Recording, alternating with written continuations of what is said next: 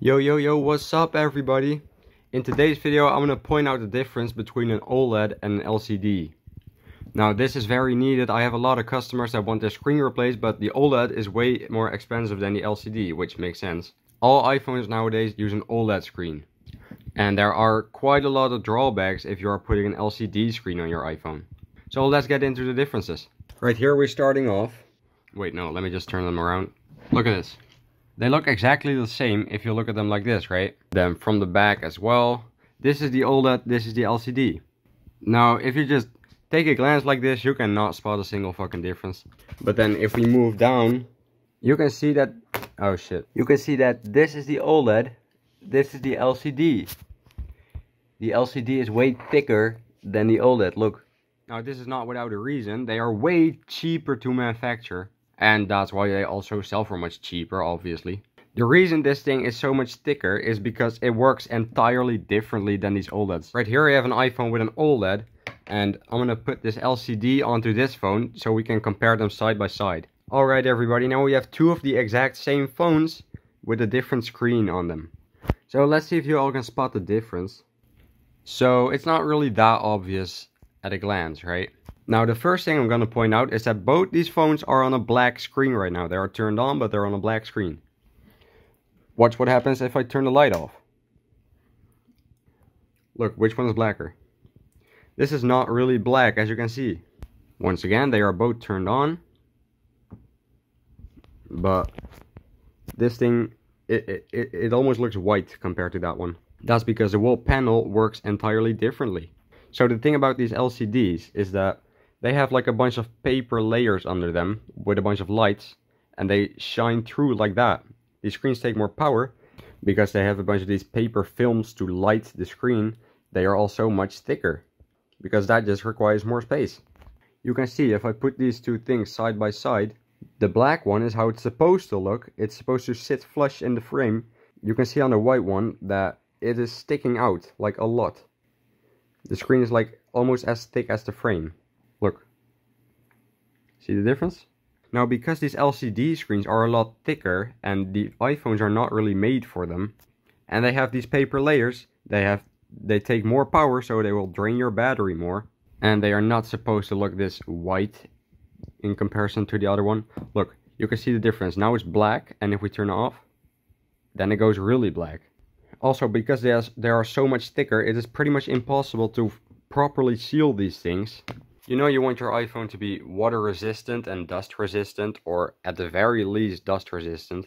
I think most of us are familiar with the problem that we get dust in the front camera when we have our screen replaced. You can still seal it up, but because the screen is so thick, dust will always find a way to get in.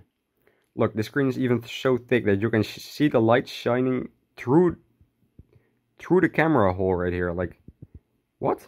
So that's another real problem that will occur when you get one of these. Now if you put them side by side and do a color comparison test, I got some video.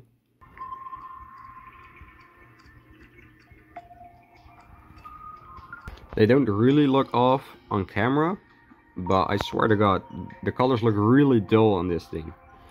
I could try to compare it like this. Look.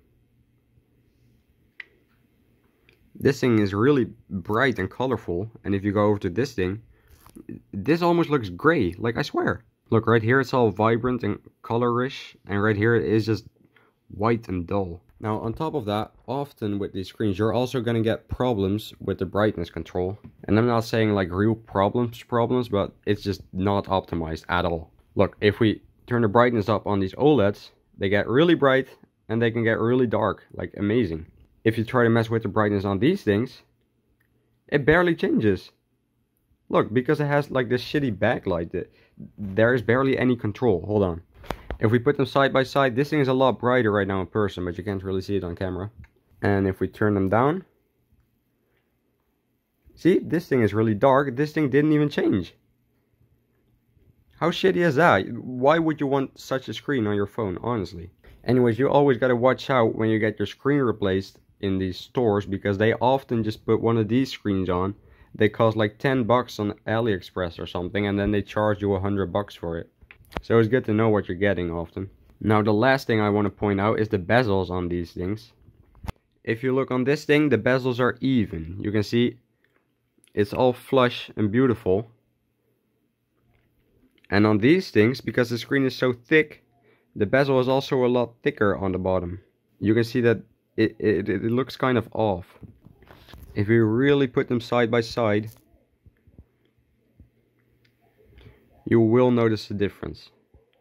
So I think that this is already like, I don't know how many I pointed out, something like 6 reasons that these are way worse than these. I'm not saying you shouldn't get one of these. Like maybe it's just your old phone, you don't want to spend a lot of money on repairing it, you just want to get the pictures off it, then sure, one of these screens is good. But for daily use, there's no way that an LCD will ever really do the job as well as an OLED.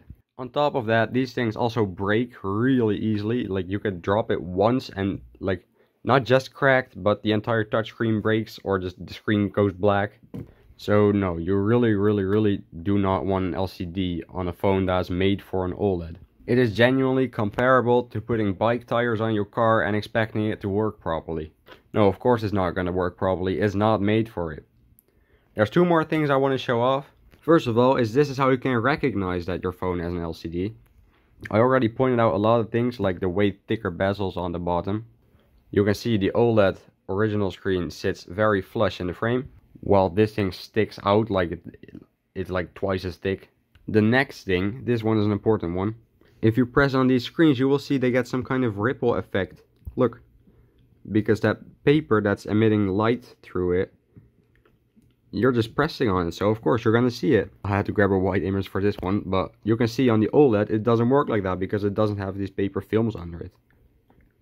I can press as hard as I want, we're not gonna see that effect because there is no film under it. They just work entirely differently, guys. This thing just has a bunch of paper films under it, it shines a light through it, has a bunch of like pixel things with a bit of color on top of it. It's not the prettiest, but it works. Like you can see, it works just fine though. While these OLEDs have pixels, like all of these pixels are just self-lit things.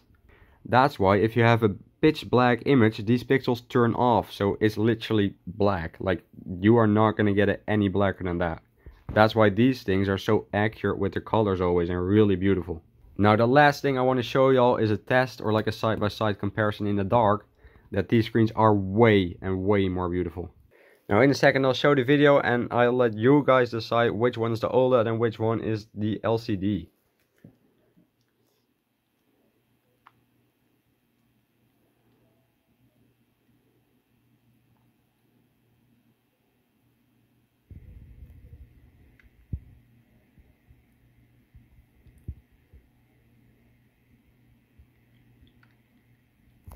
Look at this beautiful pitch black image on the background, and this is just lit. Especially if you tilt the phone. The viewing angles are terrible on one, and the other one is really pretty. Look at this, it looks like it has no color even. Until you tilt it like this. But it still looks like shit.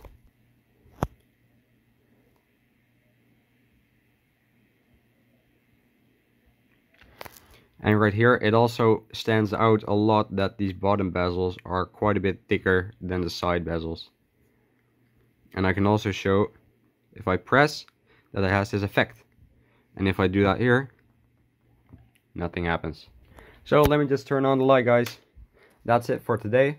I really hope everybody understands why you should not put an LCD on an OLED phone now.